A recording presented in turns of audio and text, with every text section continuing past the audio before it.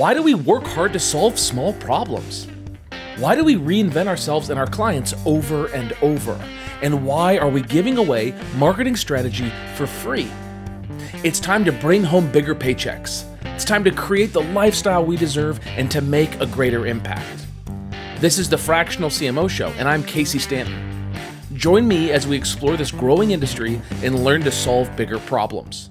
Hey, it's Casey here, and today I want to talk to you about the core responsibilities of a fractional chief marketing officer. Now, there's two mantras that our fractional CMOs here at CMOx embody. And the first one is to solve bigger problems. This is such a great mantra to live by. I've got a flag in my office that says it. I have it as a background on my desktop. I look at this all the time. Solve bigger problems. This is the responsibility of the fractional CMO. Your job is to identify the biggest problem and solve it, and then move on to the next biggest problem and solve it, and the next biggest problem and solve it. So what are examples of big and small problems? A small problem is, what should the content marketer be doing today? Why is that a small problem? I mean, they can't get a lot done today. It doesn't really take us anywhere, even if they did something incredible today.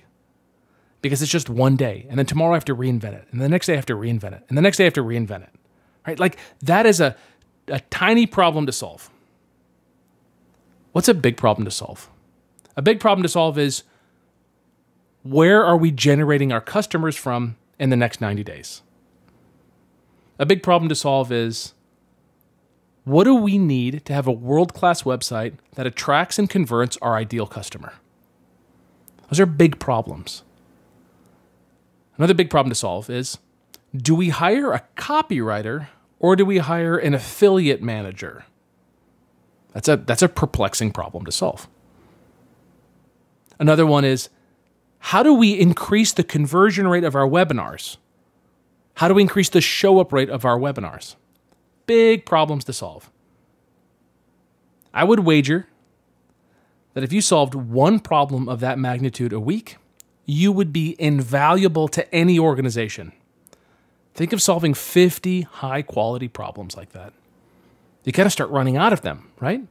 And then you just move on to the next problem and the next one, and they get bigger. The impact becomes bigger. When you solve big problems, you make a bigger impact, right? Knowing what to do with the content manager for the day, blah, blah, blah. Not a big deal, not a big impact. Hiring a full-time copywriter or an affiliate manager has the potential of generating a tremendous amount of business for the organization. And as a result, the solution of choosing the right person has a huge impact. And with that big impact kind of begets you earning a bigger paycheck. So solve bigger problems. That's one of your core responsibilities. The second core responsibility of a fractional CMO is to delegate everything except leadership. This is the other mantra. Delegate everything except leadership. Companies are looking for fractional CMOs to come in, build a marketing strategy, and lead a marketing team. They're looking for a leader, someone that can rally the troops every day or every week and drive them forward to getting the outcome that the executive or the board needs for the company. It is easy to get pulled down into small tasks. Sometimes, frankly, it's fun. I don't know about you, but sometimes I like to take my hand at writing a little bit of copy. I wrote my book, The Fractional CMO Method. I enjoyed the writing. That's not the biggest problem for me to solve every day, to write a little bit, right? Like that's not the problem. I don't impact lives if I'm writing a little bit of copy here and there. That's not it. I'd be better off hiring a couple copywriters. That's the big problem. To be successful, you can't get pulled down into the day-to-day tasks. You have to stay elevated, and you have to delegate everything except leadership. In my mind, I close my eyes, and here's what I think of. I think of hands grabbing my feet and pulling me back down. I need to stay elevated. I need to see things from the big picture, where we're going, why it's good, why it's bad, what the potential is for things to go wrong. And everyone's always pulling me down saying, what should I do here?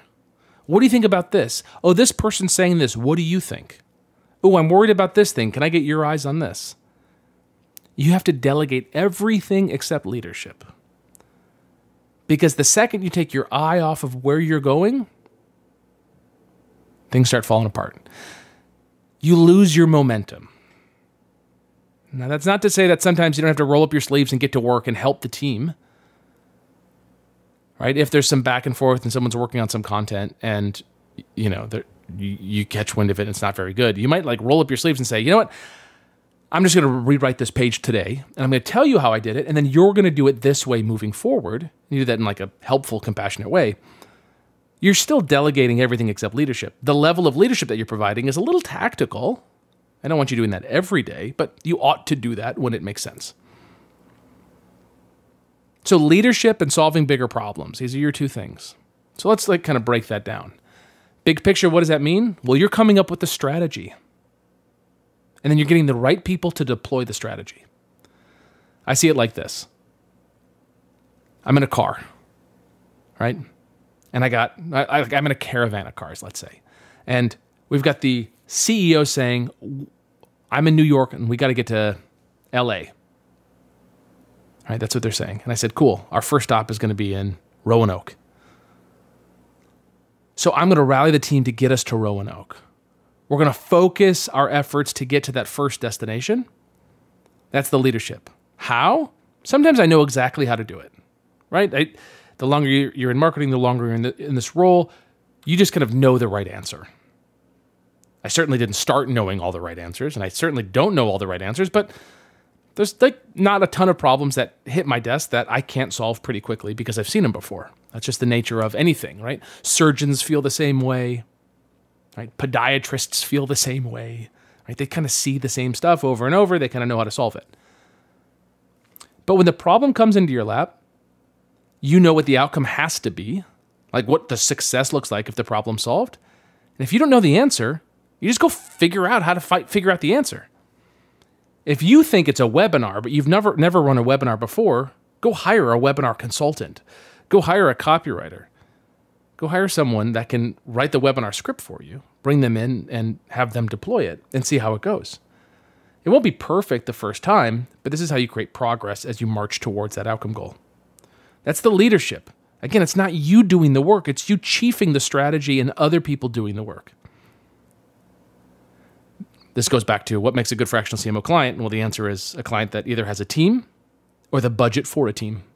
Because if there's no budget for a team and there is no team, then you are the marketing team. And you shouldn't call yourself a fractional CMO. You should call yourself a marketing department of one. And that's not what you signed up for, right? That's tough. That's hard work. I've done it before. Maybe you've done it before. You know how crippling it can be to be in that place. So delegate everything except leadership. Solve bigger problems.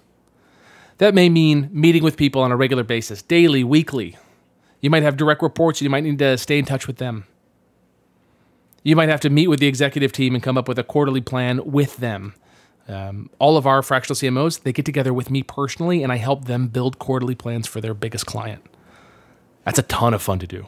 We all come in, no stress, all fun. We're building great quarterly plans for our clients. Everyone leaves. 80% of their quarterly plan is done, and they go and ink it with their client. Their client loves it. The client feels confident in it. They're off to the races. Stress is low, and then outcomes are high.